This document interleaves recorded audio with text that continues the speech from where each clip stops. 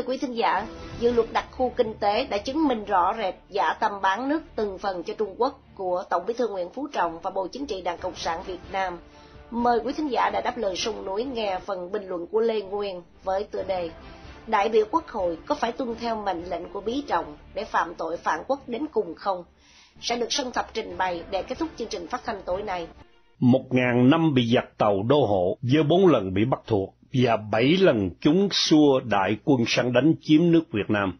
Nhưng giặc thù truyền kiếp phương Bắc dù sử dụng đội quân thiện chiến, áp đảo về quân số, vũ khí, cũng như chúng sử dụng nhiều thủ đoạn thâm độc, bạo tàn, độc ác, khắc nghiệt trong cai trị đến độ Trúc Nam Sơn không ghi hết tội, nước Đông Hải không rửa sạch mùi, như lời trong bản hùng văn Bình Ngô Đại Cáo của Đức Nguyễn Trãi, vẫn không thể tiêu diệt, đồng hóa và xóa tên Việt Nam khỏi bản đồ thế giới. Các giai đoạn Việt Nam bị bắt thuộc, bị đặt dưới quyền cai trị của các triều đình phương Bắc được lưu lại trong lịch sử theo thứ tự niên lịch sau. Bắt thuộc lần thứ nhất, năm 179 trước công nguyên, hoặc năm 111 trước công nguyên đến năm 39 sau công nguyên. Bắt thuộc lần thứ hai, năm 43 đến năm 541. Bắt thuộc lần thứ ba, năm 602 đến năm 905. Và trong giai đoạn tự chủ từ năm 905 đến năm 938, có một thời gian Việt Nam bị rơi vào tay Nam Hán. Bắt thuộc lần thứ tư, năm 1407 đến năm 1427. Cũng như theo tài liệu lịch sử, kể từ năm 939 đến năm 1840, tổng cộng là 900 năm, Việt Nam giành độc lập tự chủ, thì giặc Tàu đã 7 lần xua quân xâm lược hầu tái lập nền thống trị dân tộc và đất nước Việt Nam. Lịch sử cho chúng ta thấy, tất cả các triều đại Trung Hoa đều theo đuổi một chính sách cố định là quyết tâm xâm chiếm nước Việt Nam để biến Việt Nam thành quận, huyện của Tàu. Sống cạnh tên láng giềng tham lam, xấu tánh, luôn chờ cơ hội thôn tính nước mình, nên tổ tiên nồi giống Việt luôn đề cao cảnh giác, luôn nhắc nhở cháu con đề phòng họa Trung Hoa.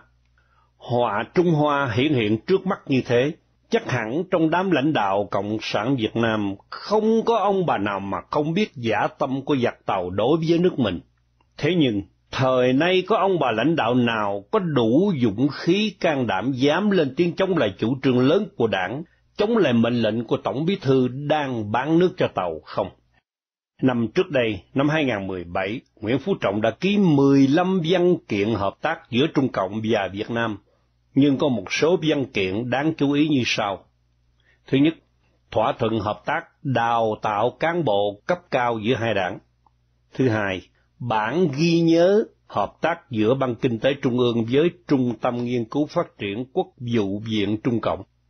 Thứ ba, công thư trao đổi về việc hỗ trợ kỹ thuật lập quy hoạch tuyến đường sắt Lào Cai, Hà Nội, Hải Phòng.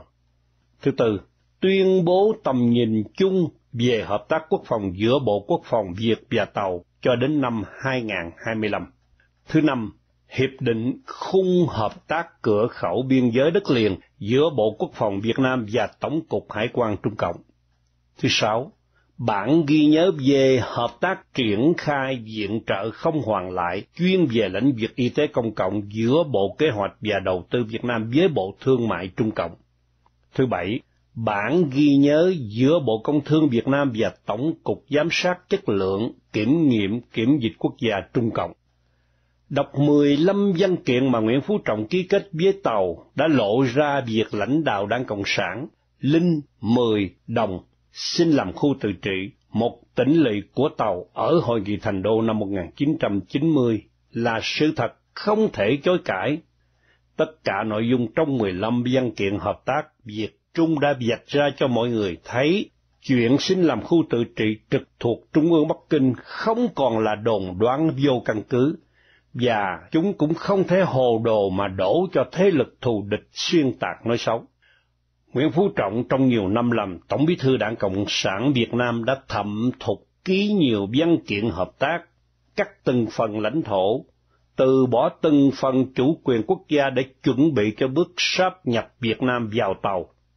Dù Trọng ngang nhiên ký các văn kiện bán nước lộ liễu như vậy, mà vẫn chẳng có tên lãnh đạo cao cấp nào dũng cảm dám lên tiếng phản đối chống Tổng Bí thư vì nỗi sợ họa Trung Hoa.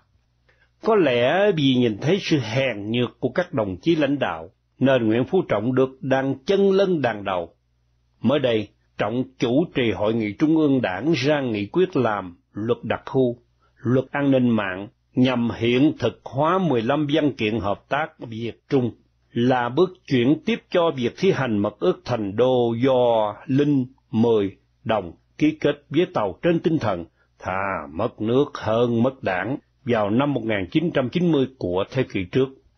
Như thế rõ ràng Tổng Bí Trọng đã cố tình vừa lôi kéo vừa lợi dụng chức vụ quyền hạn để gây sức ép lên đồng đảng nhằm thực hiện hành vi phạm tội phản bội tổ quốc đến cùng. Vậy, các ông bà lãnh đạo cao cấp trong đảng, trong nhà nước và các đại biểu quốc hội có phải nghe theo mệnh lệnh của Nguyễn Phú Trọng bán nước cho giặc Tàu để phạm tội phản bội tổ quốc đến cùng không? Hay các ông bà dám can đảm chống lại chủ trương lớn của đảng và mệnh lệnh của Tổng Bí thư Trọng để được lưu danh thiên cổ? Nói chung gần 60 năm trôi qua, những lời tiên báo về họa Trung Hoa của công dân Việt Nam Cộng Hòa Ngô Đình Nhu đã dần trở thành sự thật. Nam Việt bị Bắc Việt thôn tính, thì việc Trung Cộng thôn tính Việt Nam chỉ là vấn đề thời gian. Sau đây xin kính mời quý vị và các bạn cùng theo dõi bài viết đặc khu kinh tế và đại biểu Quốc hội. Bài viết được đăng trên trang Facebook Bạch Hoàn. Tôi đã đọc về cái mà người ta gọi nôm na là dự thảo luật đặc khu. Tôi nghiền ngẫm về nó trong nhiều ngày qua. Tôi đã tham khảo góc nhìn của các luật gia, kinh tế gia và cả chính trị gia. Tôi đã dõi theo diễn biến dư luận, đã đứng sang một bên để quan sát phản ứng của người dân, đã thấy hết những âu lo, những sợ hãi, những phẫn nộ đến sục sôi vì quá yêu đất nước mình, quá thương dân tộc mình. Những ngày qua tôi đã nhìn thật lâu, quan sát thật kỹ, đã ghi nhớ, đã khắc vào thật sâu trong tâm trí của mình gương mặt của những người được cho là đại biểu Quốc hội. Cho đến hôm nay, tôi đang tự hỏi rằng trong số 496 con người ấy, có bao nhiêu người đã tìm hiểu về nguyên nhân khiến cho một quốc gia thất bại? Bởi vì phải tìm hiểu để biết rằng ở một quốc gia mà quyền lực chính trị không thực sự trao cho nhân dân thì thịnh vượng sẽ không bao giờ tìm đến. Phải biết điều đó thì từng giây từng phút, từng giờ từng khắc ngồi trong nghị trường, sống trong vai một người đại diện cho ước vọng của người dân, họ mới thận trọng trong mọi quyết định của mình. Bởi vì với vai trò của người nắm giữ quyền lực chính trị thay cho nhân dân, tất cả những gì họ làm hôm nay có thể giúp đất nước tự lực tự cường, vươn mình sánh vai với cường quốc Nam Châu, nhưng cũng có thể sẽ là nguyên nhân khiến cho đất nước mình đi vào con đường phía trước là chông gai, là hố sâu của vực thẳm, là bùn đen lầy lội, là tương lai mịt mù. Nếu điều đó xảy ra, họ sẽ là tội đồ của dân tộc. Tôi rất sợ điều đó. Tôi thật lòng rất sợ đất nước mình cứ mãi loay hoay trong cái bẫy thu nhập trung bình, chỗ đứng của người Việt, tiếng nói của người Việt, vị thế của người Việt Nam trên trường quốc tế, cứ mãi nhỏ bé, cứ mãi phải đi trên dây, phải khom lưng hèn yếu. Trong khi nhìn quanh mình, các nước khác đã thành hổ, thành rồng. Dự thảo luật đặc khu đang chờ được thông qua vào ngày 15 tháng 6, có mục đích luật hóa các cơ chế hành chính đặc biệt cho 3 khu vực phát triển kinh tế. Theo kế hoạch, chính phủ dành một nguồn lực khổng lồ, đi kèm với nó là cơ chế đặc biệt về thuế, thủ tục hành chính để phát triển theo mô hình đặc khu kinh tế. Nếu tôi là đại biểu Quốc hội, tôi sẽ phản biện mạnh mẽ Bộ Kế hoạch Đầu tư. Trong trường hợp họ mang câu chuyện đặc khu ra Quốc hội mà chưa đặt nặng vấn đề địa chính trị, sẽ là một thiếu sót nghiêm trọng nếu như không thẳng thắn suy xét trong bối cảnh nằm sát sườn đặc khu là Trung Quốc, một quốc gia chưa bao giờ nguôi ý định trở thành bá chủ trong quan hệ với nước láng giềng. Cá nhân tôi cho rằng đặc khu không đơn thuần là một kế hoạch lớn về kinh tế để tạo ra những đầu tàu mới, những động lực mới, những cú hích mới trong phát triển kinh tế của 10 năm, 20 năm tới. Đây là một vấn đề có màu sắc chính trị. Bàn về đặc khu kinh tế không thể tách khỏi vấn đề Trung Quốc, không thể lờ đi tham vọng bành trướng xuống phương Nam của người phương Bắc, tham vọng vô độ của dân tộc Hán với dân tộc Việt từ hàng ngàn năm về trước. Suốt mấy chục năm qua, dù miệng có cười, dù tay có siết chặt trong bang giao giữa hai quốc gia Việt-Trung, thì tham vọng Đại Hán, tham vọng làm cho Trung Hoa vĩ đại, một lần nữa vẫn chưa bao giờ dừng lại. Mỗi bước đi của chính quyền Bắc Kinh đều là những toan tính, những mưu lược muốn chiếm đoạt biển của người ta, đảo của người ta, đất đai bờ cõi của tổ quốc người ta. Một đặc khu với cơ chế thông thoáng, ưu đãi đặc biệt cho thuê đất tới 99 năm, có hấp dẫn họ hay không? Mặc dù dự thảo luật quy định cho thuê đất tới 99 năm ấy không dành riêng cho người Trung Quốc, mà dành cho tất cả các nhà đầu tư đến từ tất cả các quốc gia, nhưng nó sẽ là thứ hấp dẫn Trung Quốc. Thế nên, nỗi lo về những hệ lụy khi người Trung Quốc thuê đất 99 năm không phải là không có cơ sở, nếu không muốn nói là rất tỉnh táo. Cần nhớ 99 năm là một quãng thời gian dài dằng dặc, có thể khiến cho vật đổi sao rời, có thể xảy ra nhiều cuộc xô bể. Trong khi xét về kinh tế, dự án đầu tư thu hồi vốn chậm cũng chỉ sau 10 năm. Hơn nữa, tuổi thọ của doanh nghiệp Việt Nam bây giờ tốt cao cũng chỉ được 30 năm. Thế nên, nếu tôi là đại biểu Quốc hội, tôi nhất thiết sẽ không thông qua luật đặc khu, vì điều khoản quy định cho phép giao đất tới 99 năm. Luật đất đai cho phép giao đất 50 năm, ở địa bàn khó khăn và dự án thu hồi vốn chậm đã tới 70 năm. Như vậy là quá đủ, quá thừa rồi. Nếu tôi được thực thi quyền lực chính trị đại diện cho người dân, tôi sẽ không đồng thuận làm ồ ạt 3 đặc khu, nướng vào đó vô số nguồn lực quốc gia, nướng vào đó những bệnh viện, những trường học, những con đường, nướng vào đó những tương lai của con cháu mình. Nếu ý chí chính trị đã muốn làm, tôi mong họ hãy bình tĩnh lại, hãy thực hiện thí điểm một nơi là quá đủ. Nếu tôi là đại biểu Quốc hội, tôi sẽ yêu cầu xem xét lại việc có cần thiết phải làm đặc khu hay không. Bởi vì, về cơ bản, đối tượng mà đặc khu hướng đến là doanh nghiệp FDI. Thực tế, chính phủ đã dành nhiều cơ chế để thu hút dòng vốn này. Những ưu đãi ở đặc khu cũng đã được thực hiện đối với một số nhà đầu tư ở những nơi khác, như Formosa là một ví dụ điển hình. Trong khi đó, nền kinh tế Việt Nam đã phải phụ thuộc quá nhiều vào ngoại lực, và giờ là lúc phải xây dựng nội lực, phải phát triển doanh nghiệp tư nhân trong nước, phải dành cơ chế chính sách để khuyến khích tư nhân lớn mạnh, hình thành tầng lớp tư sản dân tộc. Nếu tôi là đại biểu Quốc hội, tôi sẽ yêu cầu Bộ Kế hoạch Đầu tư phải giải trình trước toàn thể nhân dân về những lợi ích kinh tế qua những con số được ước đoán, được định lượng, chứ không thể nói chung chung là cú hích, là động lực, mà không rõ người dân địa phương, kinh tế địa phương và nền kinh tế của cả quốc gia sẽ gặt hái được những gì. Nguy cơ an ninh chính trị có thể thấy, nhưng lợi ích kinh tế vẫn mông lung, thì người dân nào dám đặt niềm tin vào đặc khu kinh tế ấy? Nếu tôi là đại biểu Quốc hội, tôi sẽ không chấp thuận xây dựng 3 đặc khu kinh tế, trong bối cảnh năng lực quản trị xã hội của bộ máy chính quyền hiện nay còn quá yếu kém, thiếu minh bạch, thiếu trách nhiệm giải trình. Đó là chưa kể tình trạng tham nhũng tràn lan, nhưng chống tham nhũng vẫn hời hợt, nửa vời. Với thực trạng này, tôi không có niềm tin là làm đặc khu sẽ thành công. Nếu tôi là đại biểu Quốc hội, tại nghị trường, tôi sẽ đặt ra vấn đề có nên sao chép mô hình của Trung Quốc hay không.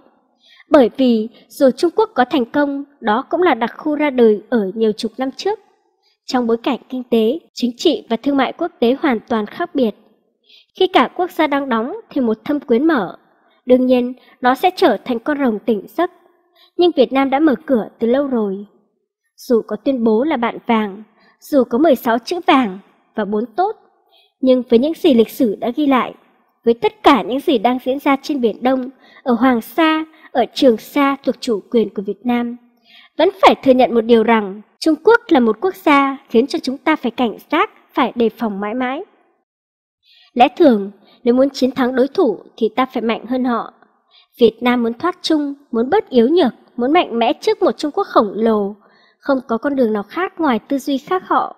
Hai quốc gia có cùng một thể chế chính trị, nếu người Việt sao chép cả cách làm của người Trung Quốc sau mấy chục năm, thì muôn đời chúng ta sẽ chỉ là một đứa em nhỏ lon ton, léo đéo theo sau người anh lớn.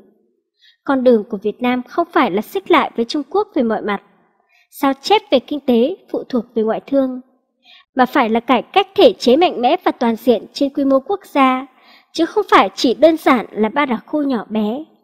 Đây mới là động lực đủ mạnh cho sự phát triển của đất nước. Chuyến tàu thịnh vượng cho dân tộc Việt Nam không bắt đầu lăn bánh từ nhà ga đặt ở các đặc khu kinh tế, mà phải là chuyến tàu đến từ những quốc gia văn minh tiến bộ.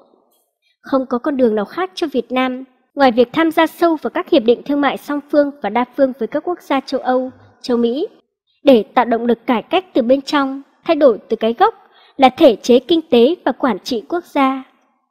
Nhưng tôi chỉ là một người dân bình thường và nhỏ bé, Tôi không phải là đại biểu Quốc hội, không nắm trong tay quyền lực chính trị đại diện cho bất kỳ ai. Vậy nên, các đại biểu Quốc hội, xin các anh các chị hãy dùng đến bộ não của mình. Hơn lúc nào hết, các anh chị cần xem xét vấn đề đặc khu kinh tế trên cả bình diện kinh tế và chính trị.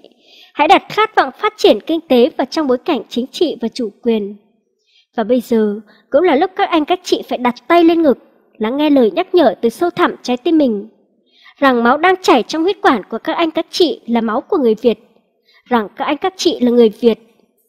Tôi mong rằng khi bấm nút quyết định dự thảo luật đặc khu, các anh các chị hãy quên mình là đại biểu Quốc hội, hãy quên mình là ông A, bà B, và chỉ cần nhớ mình là một công dân Việt Nam, mình phải có trách nhiệm với tương lai đất nước Việt Nam, với vận mệnh của dân tộc Việt Nam.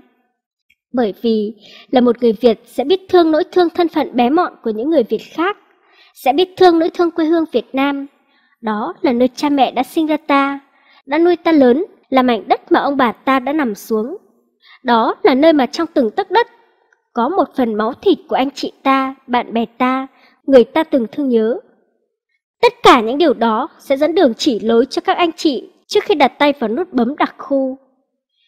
Nếu khi bấm nút, các anh chị để cho dòng máu nồng nàn sắc đỏ Việt Nam đang cuồn cuộn bên trong mình dẫn lối chỉ đường, thì nhân dân sẽ đồng hành với các anh chị trên con đường các anh chị đang đi. Nhưng nếu khi bấm nút, các anh chị chỉ để thói yếu hèn bạc nhược dẫn dắt, thì lịch sử sẽ không tha thứ cho bất kỳ ai.